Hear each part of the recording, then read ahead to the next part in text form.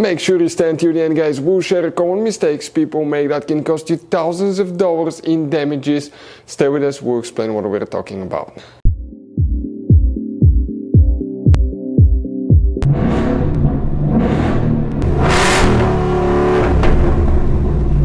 Hey guys, welcome back to Free Car Repair. Thank you guys for watching and subscribing to the channel. Today will be super helpful video to any of you guys having a Ford Escape, that generation here from year 2013 to year 2019.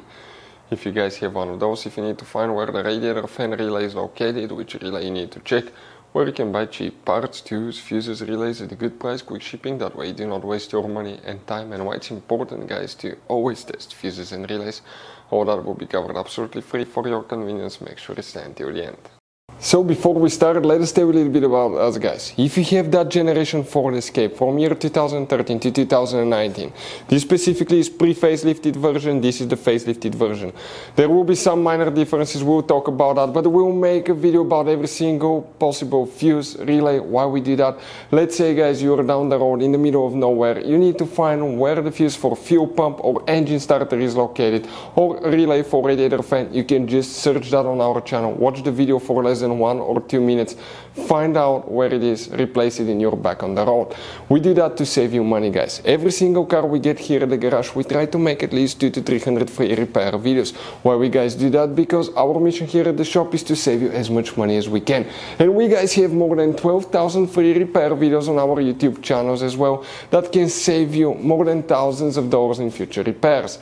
If you guys need to buy any parts, tools, fuses, relays at a good price, quick shipping, that way you do not waste your money and time, we will share the links in the description of the video below for your convenience. Make sure you stay until the end. The radiator fan relay, where you can expect to find it, we will demonstrate on this generation Ford Escape right here. This is the pre-facelifted model, this is the facelifted model, guys. It should work for both. You have 4 different fuse boxes. Today we will be working in just one. That's under the hood. Open the hood, facing the engine. On the right side you have a fuse box under this cover here. Go ahead and open it. You'll find the main engine fuse box with a layout like this one here. Before we guys continue, let's explain quickly why it's always a good idea to test fuses and relays.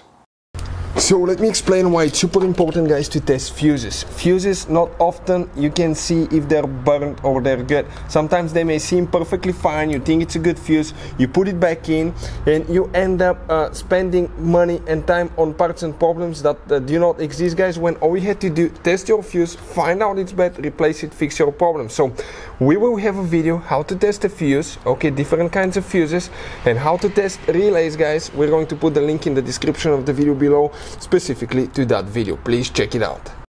The radiator fan relays. You may have up to 5 different relays at different locations depending on which engine model, okay, and year Ford Escape you have. If you need to buy any fuses, relays, parts, tools at a good price, quick shipping, we'll share the link in the description of the video below for your convenience. The first relay that you need to check is relay number 1. If you have it, it will be located right here.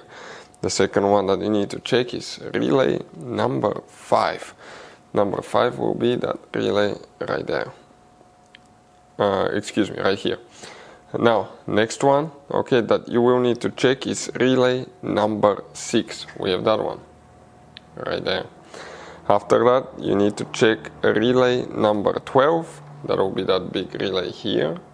And lastly, relay number 15 right here. Hopefully, guys, the video will be helpful. Thank you for watching and see you guys next time.